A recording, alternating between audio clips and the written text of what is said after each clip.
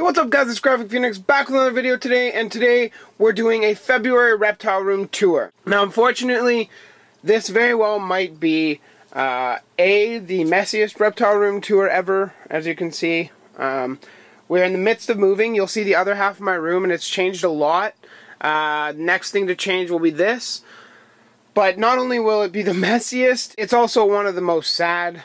As you guys might know, if you follow me on Instagram, you have seen that Rango passed away. I haven't gotten to making that video. He passed away on January 30th, 2016. He was about 5 years old, and it really sucks. I am hopefully going to be moving all of his stuff out. Well, maybe not all of it, but some of it out certainly, and basically resetting up this cage for his son Kai. Now, as you guys all know, Kai is one of Rango's offspring, and I decided to keep him in case this did happen, so we can keep his line going. My mom really wants to get a female. I personally am looking. Like I said, there's that pair of Jacksons, so I don't want to jump on it. It's not like I'm replacing him or anything. It just it leaves a hole in your heart, you know, especially when you lose a pet that's so meaningful to you. You've had him for so long. Like you guys have seen, like he was one of the staples of my YouTube channel. Now I think Sheldon's kind of filling in, but yeah, it really sucks. I know many of you guys have lost pets before, so you guys know exactly what it feels like to have one of your best animal buddies leave. And I recognize that some of you in my last video on the update of him were saying, oh, take him to the vet, blah blah blah. The only reason I didn't do that was because I kind of knew the end was near, and I didn't want to go spend $500 or $600 for an emergency vet trip just for them to be like, oh, put him in the freezer, you know? I didn't want that for myself, and I didn't want that to be the end of him. I wanted him to leave due to natural causes and give him the best last couple days of his life. So I held him. I posted a picture on Instagram. The link will be in the description down below, and you guys can check out the very last picture I took of my boy Rango. Sorry to start this off on such a shitty note, but that's kind of where it had to begin. You guys have already seen Kai. He's doing very well. He's in the midst of a shed, but whatever. When's he not shedding? And you can see here that we have changed some things around. There's no longer a 75-gallon tank there. And that's because, see, it comes off really blue and the frequency's off, so I'm sorry. I see that, the waviness. But you can see that is Sky right there. This is his new tank. It is 4 feet by 2 feet by 12 inches high, and that is more than enough space for him. I also have, oh man, that's really bad, but I also have a heat panel in there, and then just some of his old decorations, water dish, food bowl, and him of course. So he's doing really well. Not really anything to say to him. He is an Indonesian, or a Toliko Gigas, Indonesian Meraki blue-tongue skink. Down here we have the monitors. There he is. Probably pretty hungry. I didn't feed him yesterday. That's Bowser, the red Aki monitor, and his tank. You can in the back there, you can see another tail. That's his cage mate Stella. She is doing well also, as well as their tank is 4 feet long by 2 feet deep by 2 feet high. There is a 100 watt bulb there, I believe, basking spot right there. Makes that spot about 125 degrees. And then we have 2 UVB bulbs as well. That is their setup. Rango's old cage, as I mentioned, I haven't done anything with it. A, I've been really busy with school, and B, it's actually a really big job, especially with what I'm planning to do over here, and that's going to happen hopefully sometime this week, if not this weekend. Up top here, I just have some soil mixture. I have some aquatic moss that I use for the tadpoles. You guys can't really see that because of the reflection. And then there's a big jar of just moss and random, like, whatever live plants were growing in that moss. No idea what kind they are, but up here we have, finally, after so long of trying, we have passion fruit seeds, or seedlings, I guess. They're doing really well. The only thing is they were growing in that humid dome up there, so it's really humid. It sucks because they aren't used to being not at like 100% humidity, so you can see that one back there, the shriveled up one. That's what happens to it. They just go all crappy. So I do have a misting system still set up with Rango, so it still mists them a couple times a day. And then up in the plant area, I have a couple more here, as you can see right there. And then even more right here. I don't think I've gotten any new plants in here. I do have a couple brand new ones that I'm going to be giving to Sheldon so he can demolish them, because we all know that's what Sheldon does. But I won't do a plant room or like a plant video right here. I'll just show you everything's doing fairly well. All of the wandering Jew and the begonia died, so I'm going to have to pick more up here in the near future. I don't know when. Sheldon, I don't think is out, but everybody knows that he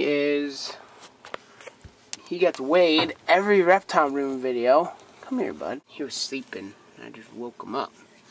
But we'll take him right now, go to the scale. So here we are at the scale, weighing in at a whopping, Jesus, 531.6 grams, and last month you can see he was 483 grams, so certainly still growing. So here we are back at Sheldon's pen.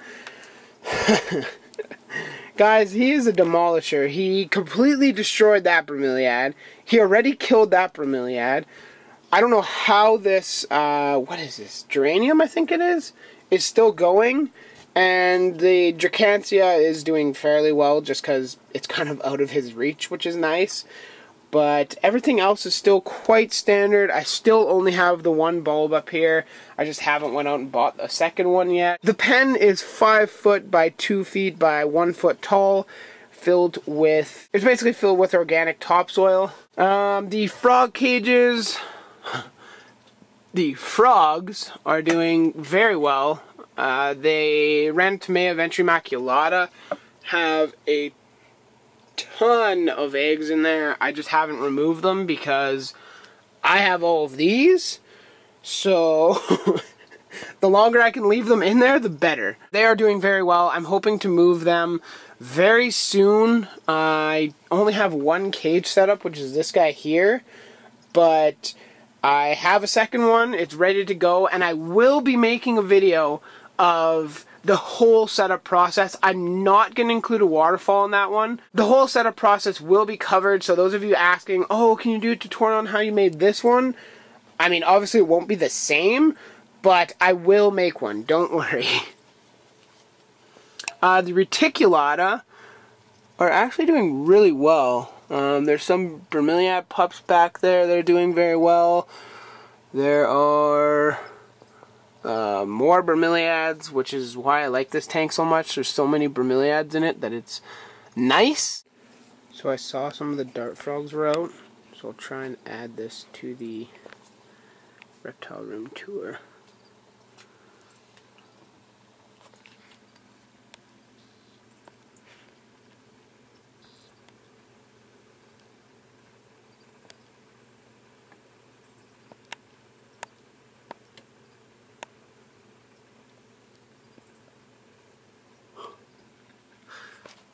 The reticulatas were out.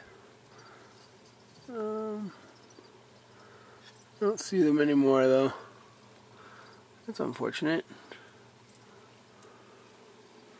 But there's a little extra treat. He's out too. Bows man. Anyways, back to the video. Don't have any tadpoles in here. I actually managed to get the only reticulated tadpole, and it's in this jar right here. There he is.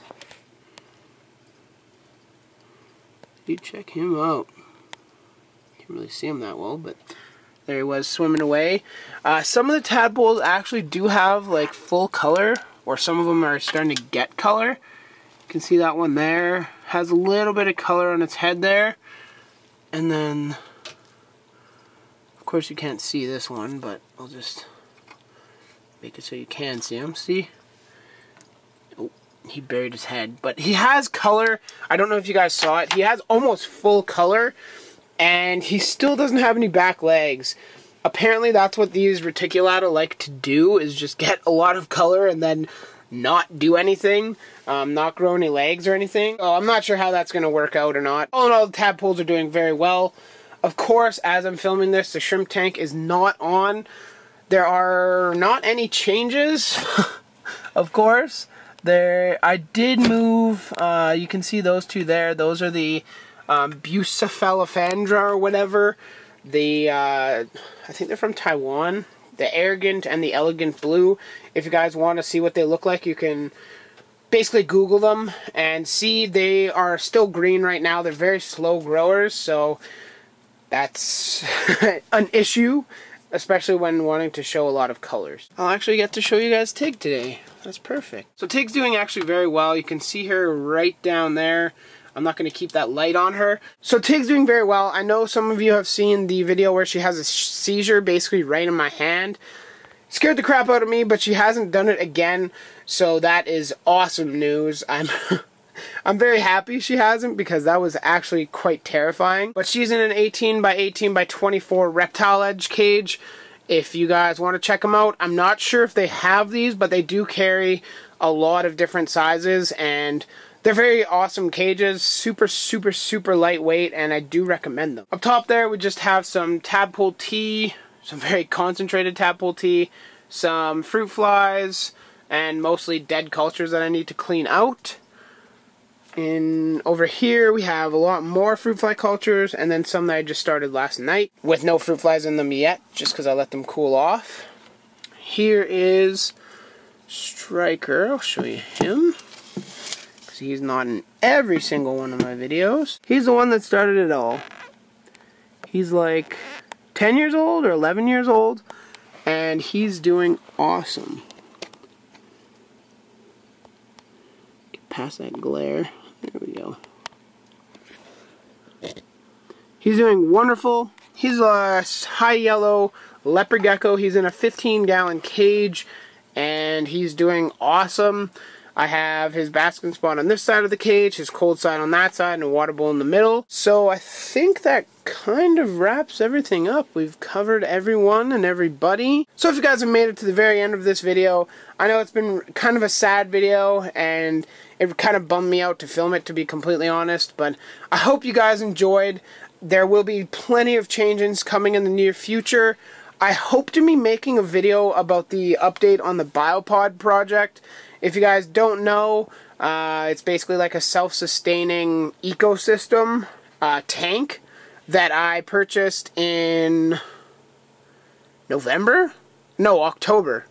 And it's said to be shipped in December. Still isn't here. They changed the date to March, so we'll see if I actually do get it in March. But I'll give you guys an update kind of outlining the whole process of the biopod and why it's taking so long. Other than that, if you guys want to leave your condolences down below, of course, I'm always okay with that. My mom has found it very, very tough. I guess handled it as well as I can handle it. Cried a little bit. It sucks a lot.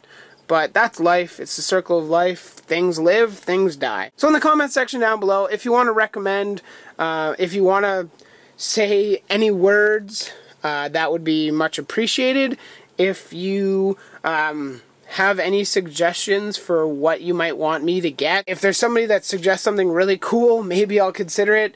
If you say bearded dragon, not even going to respond to that comment. So let's see what you guys can come up with. I think that would be kind of cool. Keep in mind, I like not really beginner things, and I'm not allowed to have snakes, so lizards and frogs, that's kind of what we're limited to.